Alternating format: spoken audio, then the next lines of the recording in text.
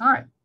So today we are going over gaining professional experience in this workshop.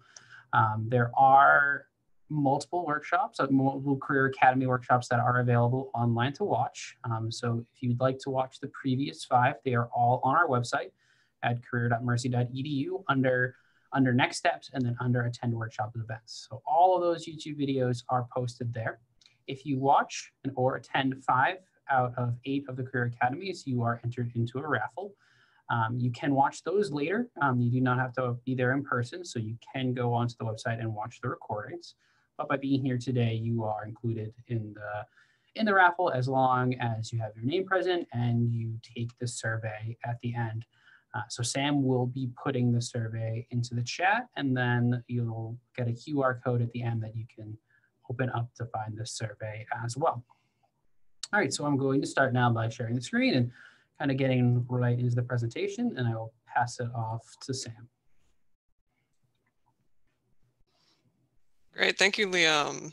All right, welcome everybody to Gain Professional Experiences.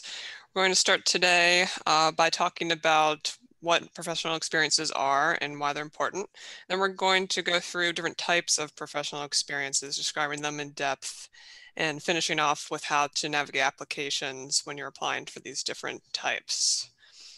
Okay, so Liam, if you could go to the first slide, please. All right, so why do you need professional experiences?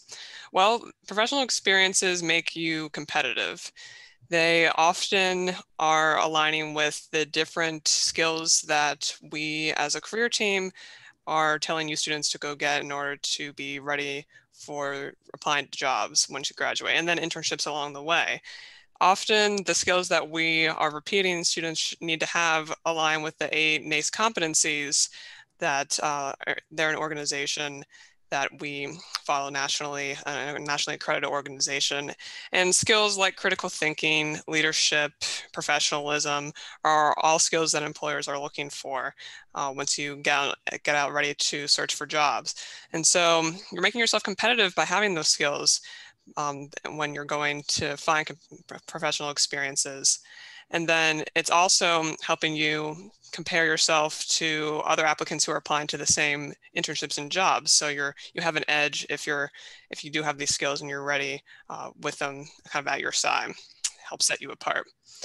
And then with regards to building your resume with keywords, this is really important because when you go for competitive internships or jobs, or really any company who is using an applicant tracking system to look through applicants in the first round of review when you're applying to jobs, they're going to be looking for those keywords on your resume.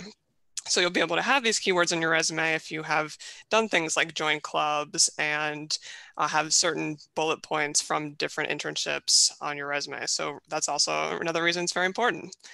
And finally, it helps you connect the classroom to the workplace. So you're learning things in class and you're hearing about them, and maybe you're even meeting people who are hearing about people who have had these different jobs and careers, but you haven't actually seen it for yourself. So to be able to do that through things like volunteering, like internships, like part-time jobs, really helps you understand a little bit more about what you're learning through your major. Next slide, please. And so along those lines, you're learning what you want to do. You're thinking, is this really what I thought it was? Maybe you are a vet tech major and you think that being a veterinarian is all about working with animals, but there's also a human component to it because you're working with people, you're working with the owner of those pets and so forth. So it helps really kind of bridge the knowledge gap of what you may not know about a certain career through your own experience before you commit to a job after graduation or before committing to grad school.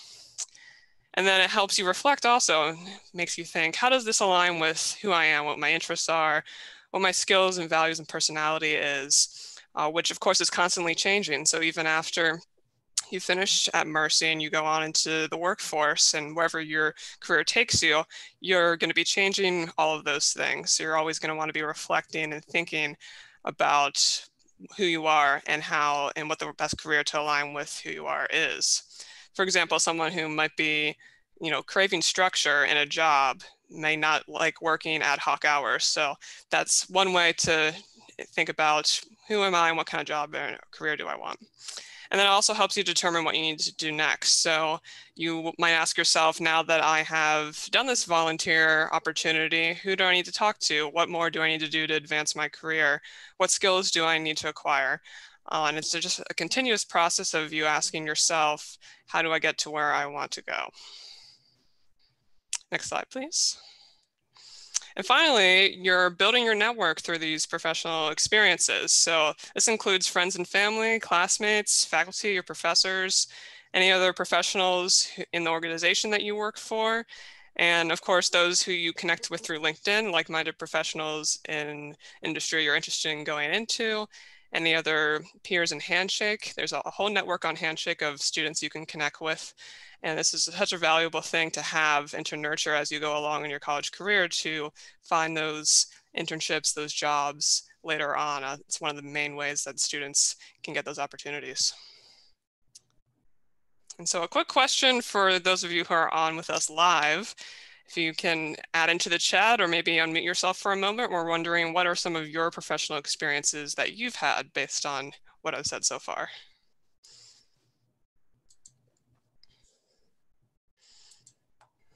I've worked a couple of summer jobs where I've done some reading literacy, and I've assisted people with reading for summer reading buddies in terms of students, and then for helping mentors and assisting them paired with students. It's not necessarily something that I'm studying right now, like in terms of education, but it's something that I did because I'm interested in, and although it may not be something that I'm interested in for a career point of view, it's still something that I like to do in being able to give back to the community and help others. That's wonderful. Thanks for sharing, Catherine. I think there's lots of transferable skills you can gain from those that can help you in whatever career you end up pursuing. So good to keep in mind for writing your resume and for interviews later on. Anybody else want to share real quick before we move on?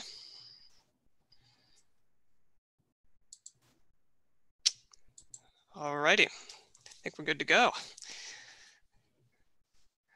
Okay, so starting with the first kind of collection of professional experiences, clubs and volunteering. So with regards to clubs, there's a lot of benefits to joining clubs, and Mercy has so many of them. A lot of you may already be aware that Campus Groups, the new platform Student Life is using to promote clubs, is active. And it's something that actually Career has recently joined. So I recommend that if you don't know about it, or if you haven't been on it yet, to go check it out. It's kind of like a typical social media site where clubs are posting about their events, and then you can join and follow groups and create your own. That's definitely something that you can do as well.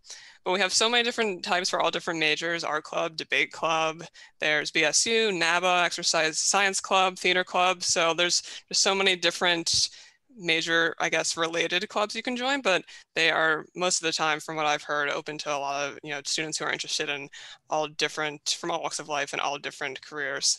So that's definitely a great thing to do to start to gain experience when you might be a new college student. You don't necessarily have to have had other prior experience in that area to join a club.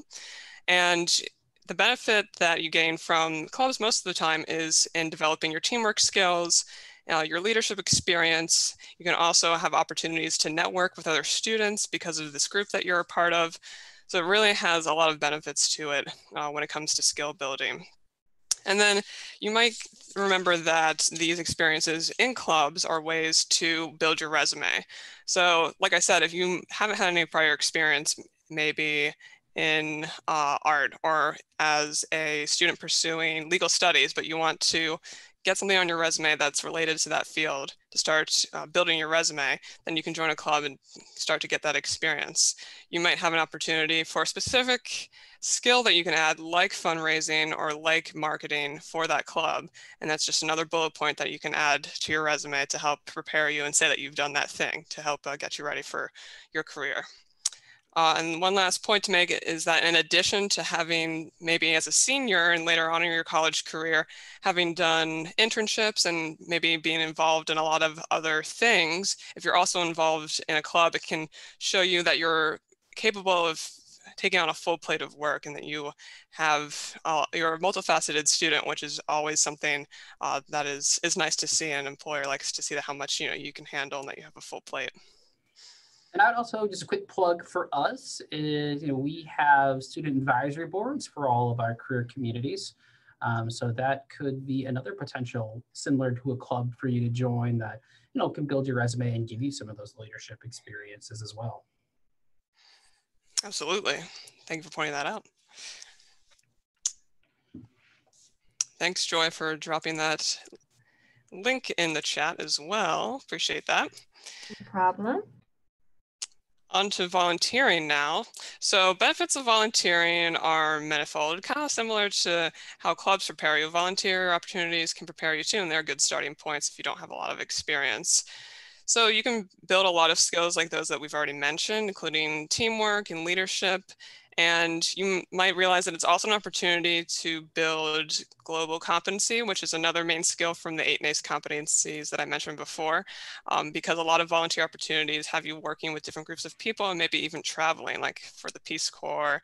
A lot of them are national and international. And so that's another benefit to you to have on your resume to help differentiate you and set you apart, is being able to say, I did this, I committed time to do this. And it says a lot about your teamwork, a lot about your willingness to take initiative. And that is just such a great way to bolster your resume. Another benefit is that you, by volunteering, are working for a company. So maybe it's the American Red Cross, maybe it's Volunteer New York, which is actually one of our employer partners. And you get experience in working for a company, even if you're not necessarily getting paid for the work that you do. You have that experience of what it's like to work on a team and work in maybe even a corporate environment.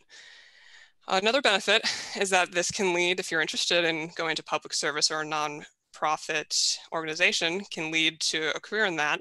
By starting early, you're able to get exposure to what it's like to work for organizations in those sectors.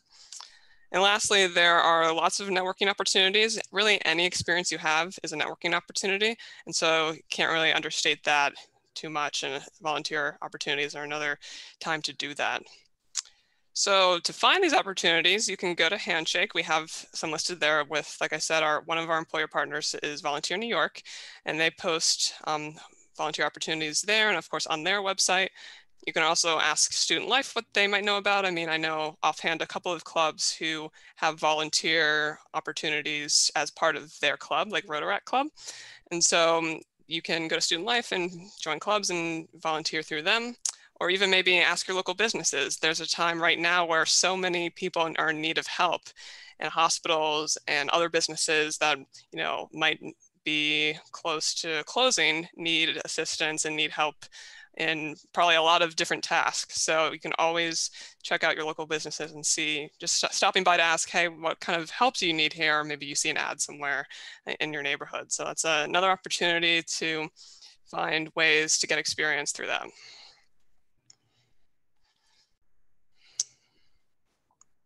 All right, next slide, please. Thank you. So on to micro internships. This is a niche of a type of experience that you might have not heard of before, because it's maybe not relatively new, but it is now kind of coming up to the surface during the pandemic. It's another way to get experience and find some work in a time where businesses might not be doing so well, and you might not be able to take on the usual internships that you see. Just because budgets are low and people aren't able to hire as much right now. The organization that we work with for micro internships, our partner is called Parker Dewey. So they're Parker Dewey micro internships, and they actually have a page on our website with a link there that you see to help you set up a profile and start looking around their webpage for micro internships. And what micro internships are short-term, often paid projects, and you can take on multiple projects at a time through their website. They are posted there. You can go apply to them there. They often go very quickly. So you'll see a project appear one day, and then the next day it might be gone, because they are quick, and there are a lot of them, and students are on there kind of jumping on them when they get the chance. But these are typically a couple of week projects. They last for a couple of weeks, and like I said, they are paid. For more information, definitely go to the link that Joy put in the chat. Thank you for that. And find out how you can set up your profile and really what types of projects are being offered right now. But this is real work for real companies. These are real ways to work for employers and to meet real connections at employers, and it's all online. So these are remote opportunities. Really kind of a no-brainer that this is something that if you haven't done already, you should at least look into and go to the website to find out more. Any questions on anything I have reviewed so far? Okay, I'm going to hand it over to Liam now. Great. All right, so some other experiences that are great resume builders and will gain that professional experience that you're looking for is jobs and internships. So these are going to be the foundations of things that you can be doing now that'll really kind of showcase and build your skills for when you look for that full-time job after you graduate. So I know this is a wall of text, but these are some of the great things that internships can do. They implement education and career exploration. So what I mean by that is internships are a great way to apply the knowledge from classroom to the real world. So you're taking things that you've learned in the classroom and you're starting to kind of use them for real world experiences.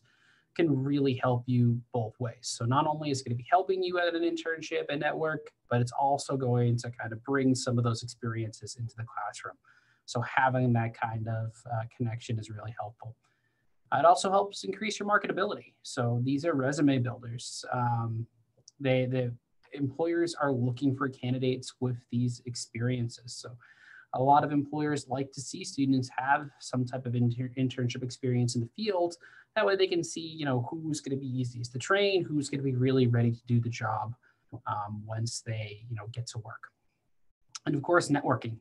This helps to build that professional network you have. So as Sam had said, your network can be friends, family, your classmates, faculty, people that are at Mercy, but gaining those professional experiences from the internships with people who are working in the industry can be really helpful for you down the line. It can be people that you'll know when you're applying for a job at one organization, or they can introduce you to other people that are in the industry.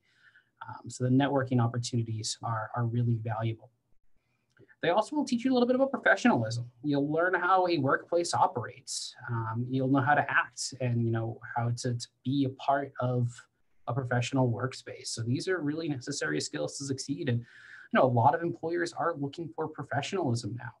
I mean, one of the best ways to get it is to see it firsthand and to do an internship so you can see what it's like to be in a professional office day to day. As I mentioned, these build your resume. They'll really help your resume stand out.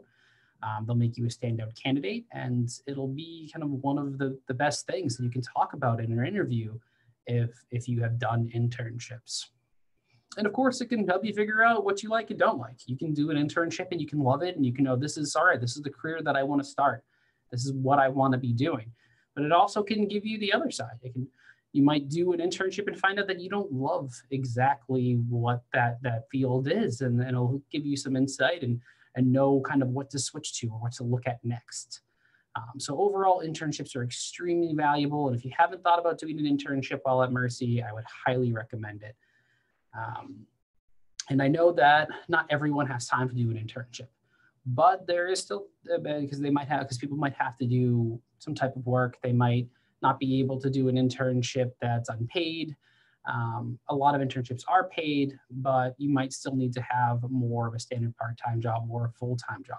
So what I would recommend to people in this situation is you might want to look for one of these jobs that are already in the industry. A job that might not necessarily need a degree for, but you can still be kind of working your way. These jobs can be just as valuable as internships. They will lead to networking internships, networking opportunities, and they'll want you to start knowing people and gaining the industry skills that you need. One example I like to give of this is if, say, you're thinking about a career in finance or banking, you might want to look for a job in retail banking where you can be a teller. That's not necessarily a job that you need a degree for, but you can start working there right away, start meeting people in the industry, and start gaining that professional experience. So if you can't or do not have time to do an internship and you really need to work, definitely look at the job that you're doing and see if you could potentially be doing a similar job, but in the industry that you want.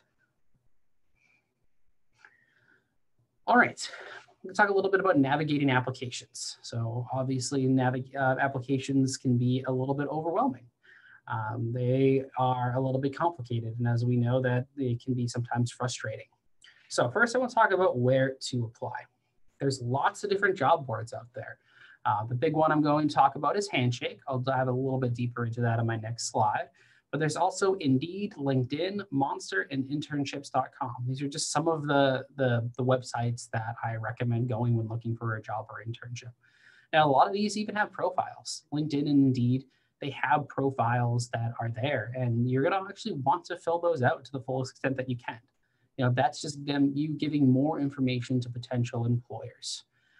We also have a lot of industry-specific job boards and places to look for internships and jobs, and you can find those at in our resource guides, which are on our website. So if you go to Career.mercy.edu and then look at the different career community pages, each one of those will have a guidebook that'll have some different job boards that can really lead you to what you're looking for. Now, Handshake. Handshake is our job board. It's a modern internship and job board that offers significantly improved user experience and functionality.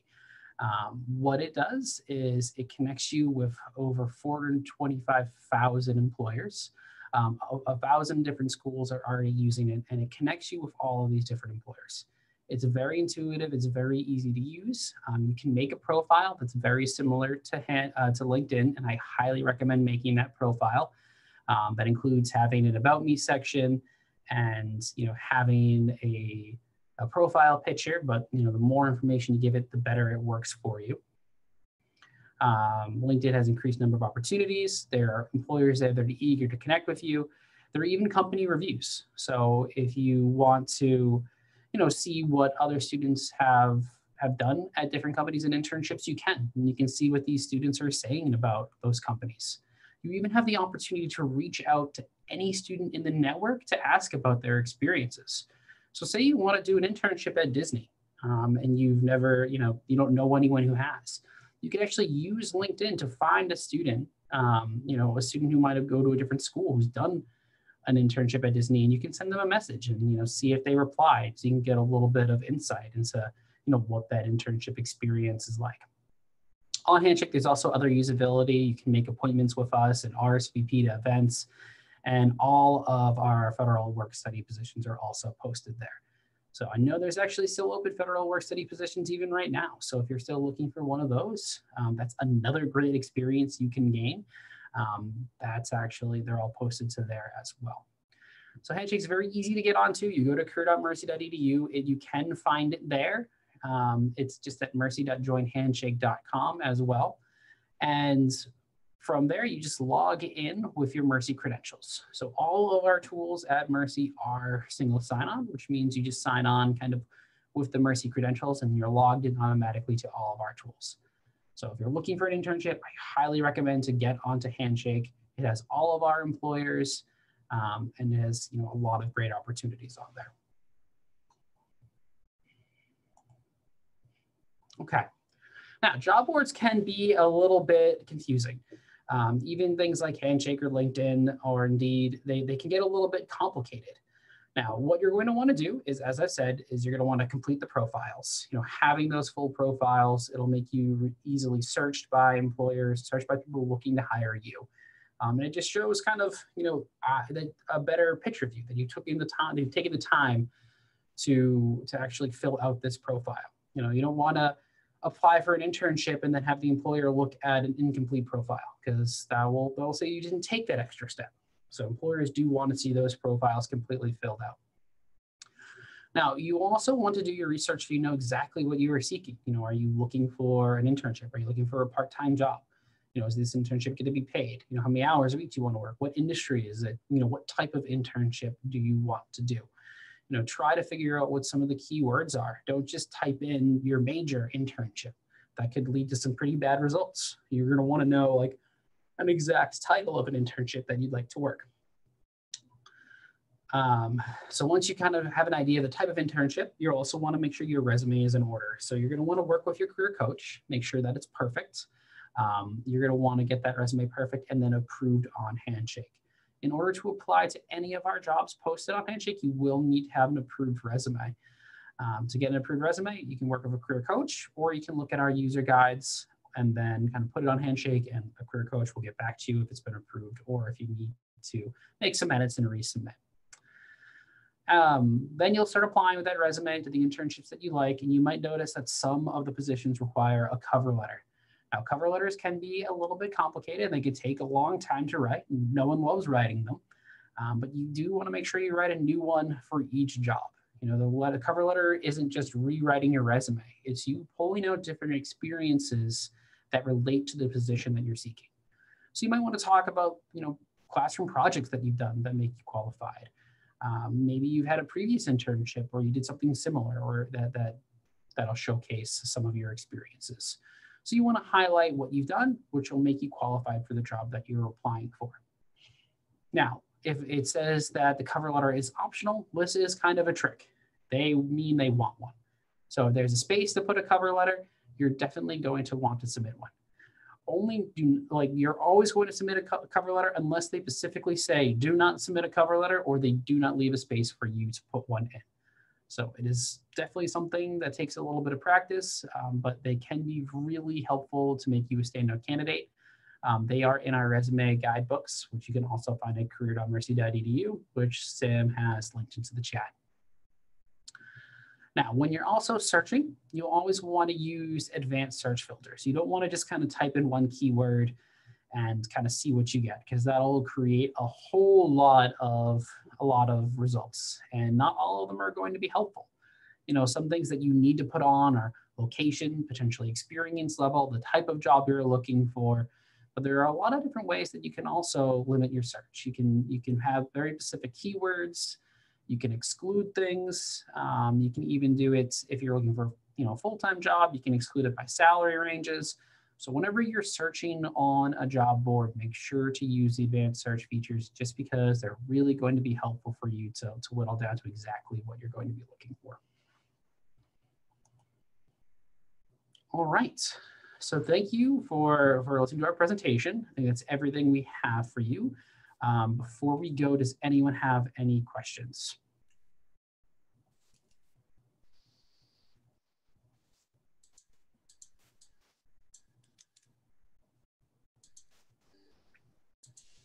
Okay. So I guess I'm going to stop the share at this point. But this QR code will take you to the survey. So be sure to, if you need to, you can scan that with your phone's camera. It'll go right open to the survey. You have to fill it out to be entered into the raffle. And then Sam also posted the survey as a link into the chat. So feel free to use either or, but take the survey and you'll be all set. Anyways, we do actually have a question that's in the chat. Can shadowing a doctor be considered an internship or volunteer experience? Exactly. It can be. So that's a great experience for someone who's in the who's studying health science or plans on going into the medical field. Shadowing a doctor can give you some of those experiences. It's a great resume builder. So I would definitely say that is that would be considered volunteer work or an internship.